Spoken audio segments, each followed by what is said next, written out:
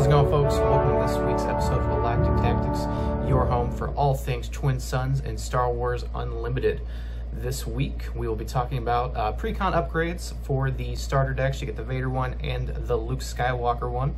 For this episode, we'll be focusing on the Luke Skywalker upgrade to make it Twin Suns ready. But first, I want to shout out Robert for being our new editor on the show. Thank you for all you do and what you're doing. Been friends for a long time. And with that, let's get into it. So starting off, we're really going to keep most of the deck intact. The first thing you're going to need to do is get your just singles down to everything, which leaves you to a total of 27 cards. One moment. 16, 17, 18, 19, 20, 26. Of course, 16, 17, 18, 19, 20, 21, 22, 23, 24, 25, 26, 27. A total of 29 cards. Math is hard. So we're going to really keep the core of the deck intact. You know, you bought the deck, let's use all the cards in it and use this as a baseline to get into Twin Suns and multiplayer. So by the end of these videos, you should have, you know, 2 working decks, one for you, one for a friend, and then whatever else you've pulled through booster packs, you can start building in decks. That's really how I started my Thrawn deck, was just taking all the cards from booster packs and putting them all together, which is super fun and really easy with a singleton format. So starting with the base cards, like I said, we're going to do one of all the cards that we have. Some of them you already only have one of, like the Han Solo and the Obi-Wan Kenobi. So the rares you'll only have one of, but a few you'll need to pull out, like the ones that are just in the deck, like Luke's lightsaber. So taking that, we're going to start by talking about our leader. So Luke Skywalker, he's a 6-drop, 4/7. While he's in the leader zone for his action, for a resource, and exhaust him, give a shield token to a heroic unit you play this phase. You probably won't be using this, so probably round or turn 3, turn 4, as you're really trying to build up your units in either the ground or the space. So you'll be using him a little bit later, then you can deploy him for the 6, and then when you deploy him, he becomes a 4/7. On attack, you may give another unit a shield token. Super awesome. Anytime you attack, I always attack with Luke first. That way I can either swing into a base, or if they have Sentinel, maybe trade with another one, give some of that shield token so that you can finish off, you know, a Vader, which we'll talk about the other one. In playtesting, Luke Skywalker is a super awesome leader. He comes out kind of in the mid game, and then for this deck, we're going to pair him with his sister Leia Organa. So this is kind of a take on my Twins and Twin Suns video that we released last week. So it's going to start playing like this. If you haven't checked out that video, definitely check it out. You're going to use a whole lot of the same cards, and really could use all the same cards, that deck core that we built there.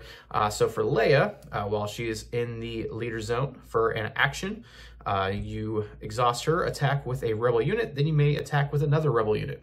So we're attacking with rebels. We're definitely going to put as many rebels as we can in the deck to get that going, cheating out the resource economy, making sure that we are attacking with everything we possibly can. And then you can deploy her on 5, so a turn before Luke.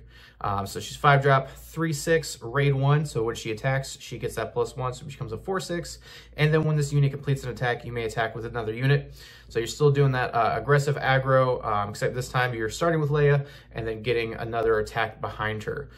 So you can use it to pop Luke, as he is also a rebel, give a shield to another unit you think might, you know, be attacked on this turn, this round, this phase, or you can also make sure that that shield token goes somewhere in space to protect that as well. For the base, we're going to keep the base, make sure we have that cunning. So altogether, we are doing vigilance, command, and cunning cards.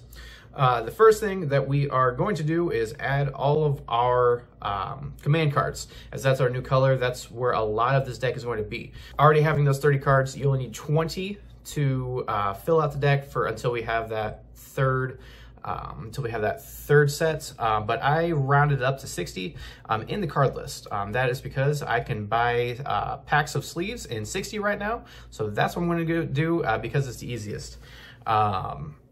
I like a nice round number. For now, you can either take out the cards you don't have, go up to 80, but right now the 60 seems to be kind of the sweet spot with the decks. My Thrawn deck only has 80 cards in it, just to kind of get ready as I'm building. It's going to be my main deck, but the Luke and Vader Precons I've got sitting at 60, so that way they're a little more focused. Starting with the units, we're going to talk about Agent Kallus. Agent Kallus is definitely a command staple. Got shorts about him. I've got him in probably every single video. He is right now my favorite Twin Suns unit, as he's not heroic, he's not villainy. You can put him in any single command deck, and with there being 3 out of 4 colors, you can put him in 75% of the decks you're going to build. So he's a 5-drop, 4/4 Imperial Trooper, not a rebel, but we don't care about that. What we want is the effect. So when another unique unit is defeated, you may draw a card, use this ability only once per phase. So we're getting that card draw. We can get them down on that turn 4, hopefully. If we're command, we're definitely ramping up with that resupply with the Alliance Dispatcher. Just trying to get a little bit of ramp. I always make sure that I have, or try to get a resupply in my starting hand or another ramp card. Just kind of helps, ramp into your leader, ramp into your bigger stuff. Really gives you that swing. So with mulliganing, you get a free one. You have to keep your second one. So if I don't have resupply, I'm going to re-roll, try to get it on that second time so I can ramp into things. And then you can use Agent Kallus and get some of that card draw. Again, it is another unique unit, not just yours, but anyone on the table. And with us playing in a singleton format, you are probably going to get a unique unit on the field and defeated. After that, we're looking at Lando Calrissian, another one, another unit that I really find kind of underrated right now, really slept on. He's a 6-drop fringe official. Again, not a rebel yet, but we want him for his effect. He is really kind of that late game, could possibly be a finisher with his effect. Return up to 2 friendly resources to their owner's hands. I say this all the time, at first glance, this is a detriment. You're losing out on resources. But if you had to put, that large drop, that Chimera down one of those other capital ships for any deck, you had to resource it, you get it back, and then you can play it to kind of finish out the game as you're continuing to kind of rebuild those resources. But you have resupply in there, Alliance Dispatcher, so that you can kind of keep that ramp going. Nice pair for a heroism deck. If you are ahead, you can just pay those resources and then play your big bombs that you had to resource at the beginning of the game. And then we're going to get into Luke Skywalker. He is our legendary for the deck. Obviously, you need more Luke Skywalker in a Luke Skywalker deck, right? So he's not in the deck as his legendary. So he is a 7/6/7 Force Jedi Rebel. So you get that Rebel tagline so that you can attack with Leia. Or has Restore 3, so he can kind of help build you back up as you try to win. Remember, you only need to defeat one other opponent in order to win. They lose, and then whoever defeats them gets that extra 5 health. So hopefully, if you're putting that killing blow with Luke Skywalker, you're getting 7 health back, and that can possibly put you in the lead. And then also, when played, give an enemy unit -3/-3 this phase. If a friendly unit was defeated this phase, give that unit, or give an enemy unit -6/-6. So this is also targeted removal. So you're healing, you've got targeted removal, big body. Luke Skywalker does it all. Probably why he's one of the most sought after cards of this set right now. I think he's sitting, or he was sitting at about $45 last time I checked. So this is going to be the big one. Most of the budget is going to go to Luke Skywalker. Everything else in here, not too expensive at the time, but you don't necessarily need him, but he is definitely a great finisher for the deck. Then for our Rebel officials, Mon Mothma, she is a 2/1/3 when played. Search top 5 cards of your deck for a Rebel card, reveal it and draw it. Card advantage, being able to go through your deck, grab the card you want. With this being singleton, you don't necessarily have an answer for everything in your hand all at once. You don't have multiple copies. So being able to delve into your library and try to grab something or another unit, grab that Luke Skywalker to finish it off, grab that Alliance Dispatcher, grab Lando to grab something back, giving you more options. You definitely want options. You want to see more cards as you're playing the game. And then Bail Organa. He is a 1-drop, 1/2, also a rebel. You're not really going to attack with him, but you can search him up with Mon Mothma. For his action, you exhaust him and give an experience token to another friendly unit. There are a lot of experience givers in this deck, and they all stack up. You can stack up shields, you can stack up experience tokens, and again, you're kind of cheating that resource economy. The more power you're putting onto the field, kind of the more ahead of curve you are. Games of Twin Sun are a lot faster than Magic, so you really have to develop your board quickly. And by using one card for an action, give an experience token to somebody, whether it's about to be defeated or you're going to use it to swing into another leader or a bigger attacker against you, that 1 damage, that 1 health helps out a lot. Getting you ahead of the resource economy. Up next, Admiral Akbar. It's a trap! It's a trap. I mean, you can't have a rebel deck without Admiral Akbar. Again, we're still kind of looking at all these command units that we are adding to the deck. These are all cards that don't start in the starting deck. So adding command kind of gives that a little extra push to the bottom so that you have a little bit more to do. So with Admiral Akbar, he is a 3-drop, 1/4 rebel official. Again, we're getting that rebel tagline. Restore 1, and then when played, you may deal damage to a unit equal to the number of units you control in this arena. So on the ground, if you have 4 units there, when you drop them, you get to do a little targeted removal. Target removal, very good, as there's only 2 or 3 targeted removal cards in the game so far. So if you can get it on a body, either as a defender, something to restore you with, you kind of get that 2 for 1. Wedge Antilles, he is a 5/5/5 rebel, lots of 5s. Wedge Antilles has become 5s. He's not a clone, but he's 5s. Each friendly vehicle gets +1/+1 and gains ambush.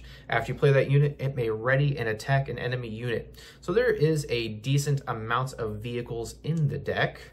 There are a total of 15 space units, and I believe 3 or 4 more ground units. So that's a little less than 20 total units that helps. So half of all of your units get buffed by Wedge Antilles.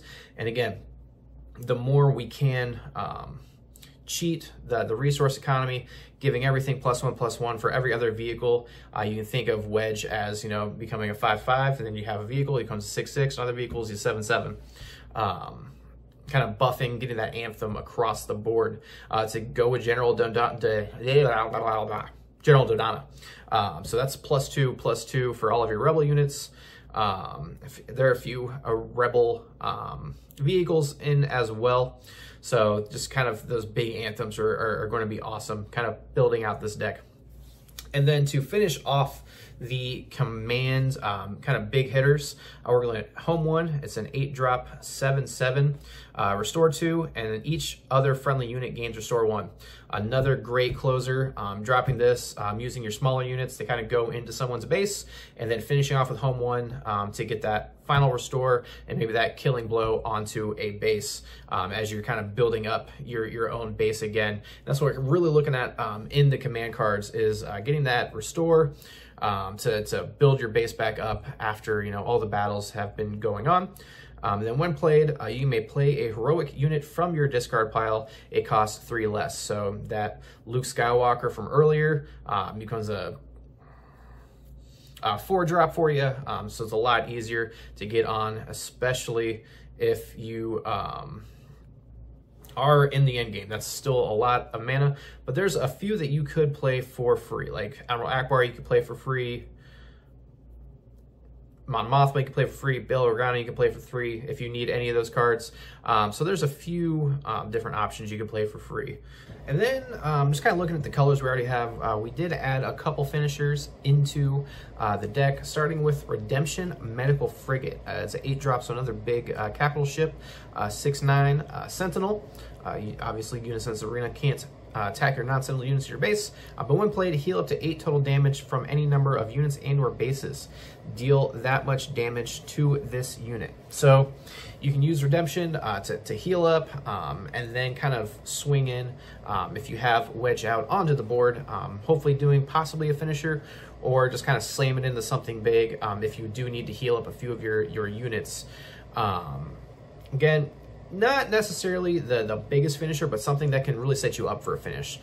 Healing that total damage from your units or base, you're still left with 1 health onto your Redemption. So with that 6 attack, you can swing into a base, swing into another enemy unit, and really start the end game. Not enough to do it by itself, but kind of using those shield tokens, experience tokens where you're using with for Luke, Bail Organa, and then even getting those double attacks off with Leia. That is 10 damage right there, just between Redemption and Leia, if you can get it around for 1 more turn, or even just healing up one of your bigger units, one of your other capital ships, even one of the Luke Skywalker. And then for Cunning, this is where we're getting a lot of our space units. So not all the space units are rebels, but we definitely need a presence in the space arena.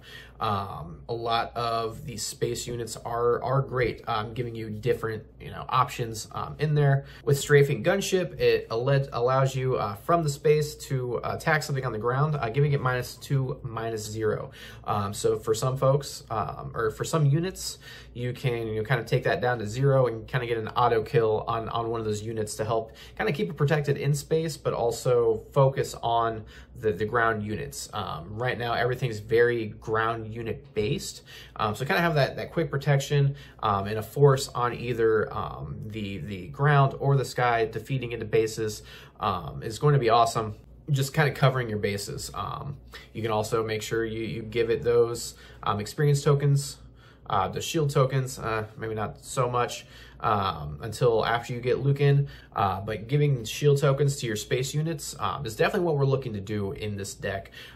Again, as not a lot of folks have that space presence, people are really looking at the ground units. Obviously the flashiest. You have your heroic characters in there. You got your Luke Skywalker on the ground, Chewbacca's on the ground, Han's on the ground, Leia's on the ground. So people are sleeping on the space units, kind of forgetting about it, think of it as an after effect. But we have the Falcon as well. So with the Falcon, it is a 3-drop, 3/4, enters play ready. Not a rebel, but it is a vehicle in space, and when you ready cards during the regroup phase, you can pay you can pay a resource, return this unit to your hand if you don't, but you can do Smuggling Compartment. That way you kind of get that free resource, still using that resource that you're getting back with Smuggling Compartment from attacking with Millennium Falcon to pay for that cost. A little cumulative upkeep, but sometimes you don't want to pay that. You can keep the Falcon kind of good to go. So kind of think of it as a repair. If you're not paying it, you're sending it back to get repairs into your hand so you can play it again. Plays ready, you can attack with it. So if you have that mana that if you have the resources that you've been building up, haven't pulled up anything with Lando yet, you have the ramp from resupply, then you can kind of keep dropping it every turn, especially in the later game. While you're kind of going into it to defeat other, maybe TIE fighters, those A-Wings, and taking a few hits, return it to your hand, refresh it, drop it back down, attack with it again. So it costs a bit to keep it maintained, but it's a reusable way. The Falcon is super cool. Really like the way it plays out in games of Twin Suns. And those are big, unique units for the space. And then just adding a few events as well, kind of targeted removal with Takedown, with Vanquish, just giving you some more options was really the goal in here, as you only get 2 upgrades, Luke's Lightsaber and Resilient, from the core deck, and then only 6 events as well with the Asteroid Sanctuary, Repair, Shoot First, Surprise Strike, Vanquish, Waylay. Waylay, a pretty good target removal, making them pay for something large again. But just kind of adding a few more, like Strike True, a friendly unit deals damage equal to its power to an enemy unit. Get that target removal. You have these these big bodies towards the end of the game. For only 3 resources, you can turn one of those big capital ships into targeted removal. The same turn, not necessarily needing to get that attack off with it. Again, it's a lot of resources, but if you're kind of in the late games, you're going to have those resources. I suggest kind of ending your resources on 10. That's usually a good amount, but if you have a lot going on in your hand, kind of building up to 12, that way you can play a couple big bombs towards the end game is what you can really do with this deck. But 10, that way you have a couple things possibly from the beginning of the game. If you get that Lando down, drop it, grab 2 of your big bombs back. But 10 definitely is a good amount for the curve of this deck. And then finally, just kind of bringing it all together. Like I said, you're going to use Leia and Luke to finish out the game. Leia, you're going to get those couple attacks in with the Rebels, and then with Luke Skywalker, you're going to give shields. So you're kind of attack and defense at the same time. And all the Rebels are really going to help with that. There's not too many that are too large. Lando, he's a 6. Your Luke Skywalker unit's going to be a 7. But making sure that you kind of build out your arenas. Building out your arenas before you start going on to the aggressive is going to be what you need to do with this deck. Really build out what you're going to do. Don't pick a fight with anybody. You can still kind of protect yourself, just not making too many big political swings, trying to be the arch enemy, so that when you get Luke and Leia out, you can kind of swing all at once. That's kind of your goal. Kind of sit in the back, protect yourself, and then one big swing there at the end. We'll definitely have some gameplay with this deck, as well as the Vader Imperial deck. It's going to be Vader and Emperor Palpatine, which we will kind of look at the deck core for that. We're going to have the entire deck list down in the description, so that way you can kind of look, see what cards you have, kind of build onto it. Not too crazy. Like I said, the Luke Skywalker is going to be kind of the most expensive card in the build, but everything else is really commons, uncommons, really less than $2–3 for the most part. And I will have all the cards that I pull extra, I'll have in my TCG player store down in the description as well. But in the meantime, don't forget to let me know what you think. How kind of would you build your own Luke Leia deck? What cards am I missing? What kind of, where do you want to see the channel? What do you want more of, want less of? In the meantime, thank you. May the Force be with you. Bye.